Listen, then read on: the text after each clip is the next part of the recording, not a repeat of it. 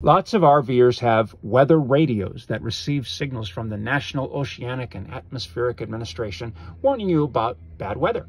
That's a really good idea if you're in an RV. This is a very highly rated weather radio. However, we discovered that when you get one of these and try to use it inside your RV, it doesn't receive signals very well. That's because the frame of the RV is preventing signals from getting in. That would be true also for an automobile or a motorhome or a mobile home.